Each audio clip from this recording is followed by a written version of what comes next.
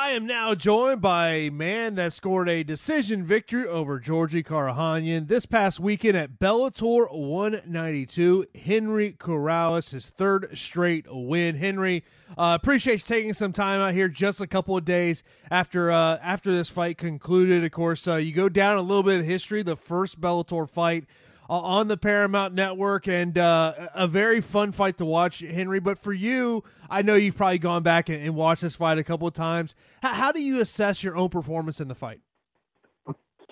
Hey, thanks for having me, man. Just typical. I'm glad I got the victory, and we did stick to a game plan of a lot of pressure and a lot of action, which was pretty cool too. But I would have liked more of an output out of myself, to be honest with you. I know we've talked about in the past where, your last fight against Lahat, you mentioned about how you felt you let your coach down a little bit in that fight. I mean, and obviously I'm sure you're probably, your biggest, looking at yourself and assessing yourself, but is it just one of those things of like, man, I just fought a tough guy. I just, you know what? I got to give kudos for him because the finish just wasn't there. Yeah, both. Like, definitely credit to my opponent. That guy's tough, dude. He has like 35 fights. You know what I mean? I don't know how many times he's been finished. Maybe a couple, like once or twice out of those fights. And he did a good job of not putting himself in a position to get finished. So yeah, a lot of credit to him, dude. The guy's really good. In terms of overall, how are you feeling a couple of days after? I mean, did you pretty much come out of this training camp and fight fairly healthy? Yeah, I feel good, man. A little sore, a little tender, but that comes with a tough fight. I've always wondered. I don't know if it's ever come up in the conversation we had in the past. How did you get the nickname OK?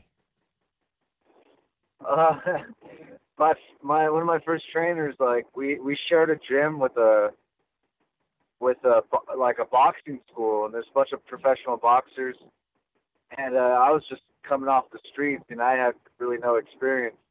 And he would be like, "You got to spar with this professional boxer," and I'd be like, "Okay," or like he'd be like, "You got to flip these tires," and I'd be like, "Okay," and he would always be like, "Fuck, dude, you ever not down to do anything? You're always just okay with everything." And that and the famous gunfight at the OK Corral. And of course, after his fight was over, everyone really talked about the last three fights for you and the move to the lab and of course, with Eddie, going there, for you, what would you want the narrative to be after this fight about, what you were able to accomplish, last Saturday night and what you've been able to accomplish the two previous fights?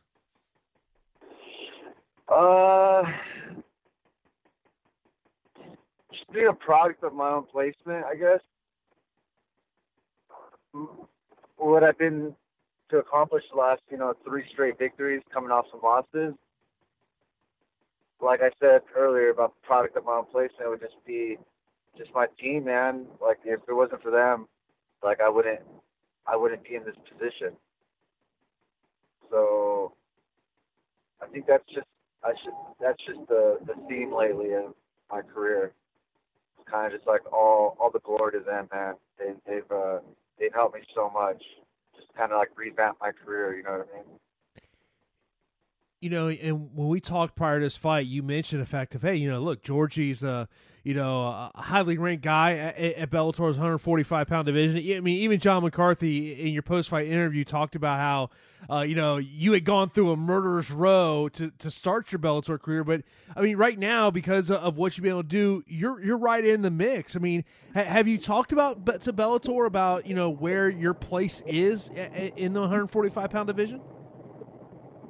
No, not at all. Actually, the only I don't call out any fighters. You know what I mean? like I would like to fight the guys that I lost to, and I could call them out because I already fought them. You know what I mean? And they're cool, and we had entertaining fights. So if I would have to think about fighting somebody, it'd be, obviously to fucking, fight somebody who I've already fought before and that beat me up. And when you look at those 3 losses, Daniel recovering from that motorcycle accident, Patricio Pitbull, who knows who his next fight, maybe it's going to be at 155 pounds. That would leave Emmanuel Sanchez. Is that the fight that in an ideal world, like, hey, sign me up, let's run that thing back? Oh, absolutely. But when it comes down to it, with any fighter, with anybody that they put me up against, I'm like, fuck yeah, let's do it. I've never said no to a fight. I've actually never even thought twice about accepting a fight, to be honest with you. And that'd be cool, man. I had a good time our first fight. Super close, split decision. And, yeah, it'd be cool to get back in there and collect a paycheck with a cool dude, Mm-hmm.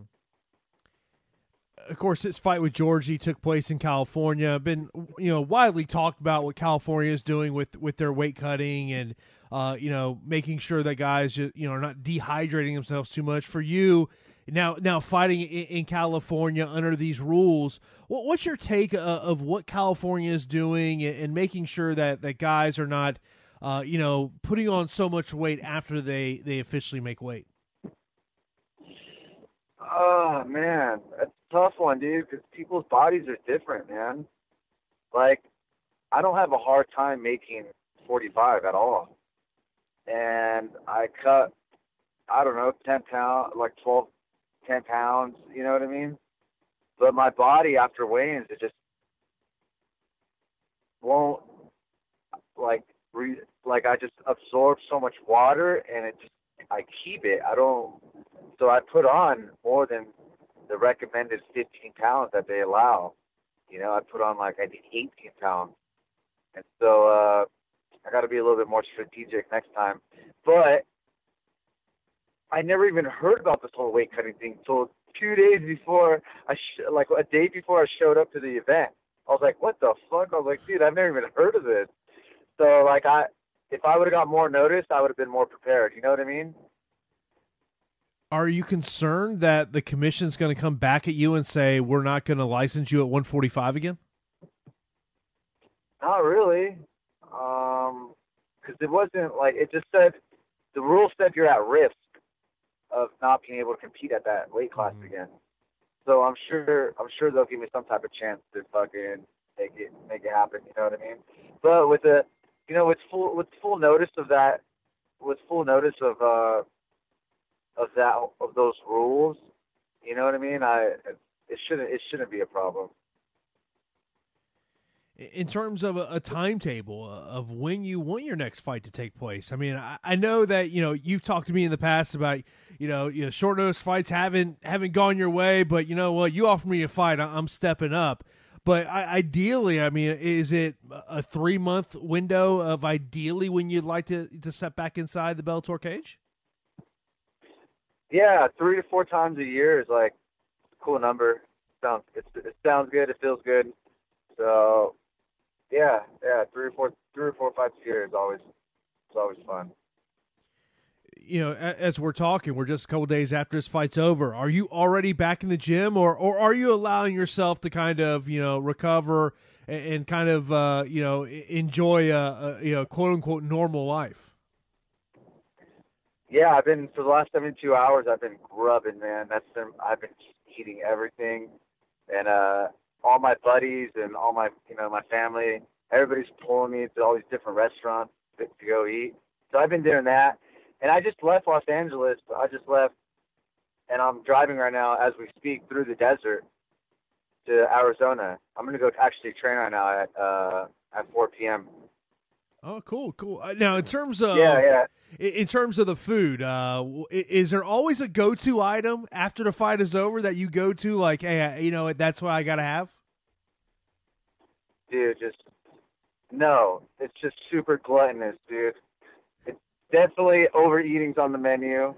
I don't have like right now, I have zero self-discipline. Like I'm eating till I'm sick every meal. Fuck it. So basically, you're probably going to end up paying for that when you step inside the gym later today? Yeah, for sure, dude. I'm only working out tonight just so I can eat some more later. Henry, as always, man, I appreciate the time. Congratulations on the victory, and, of course, look forward to seeing your next fight, man. Hey, nice talking to you, dude. Have a good day.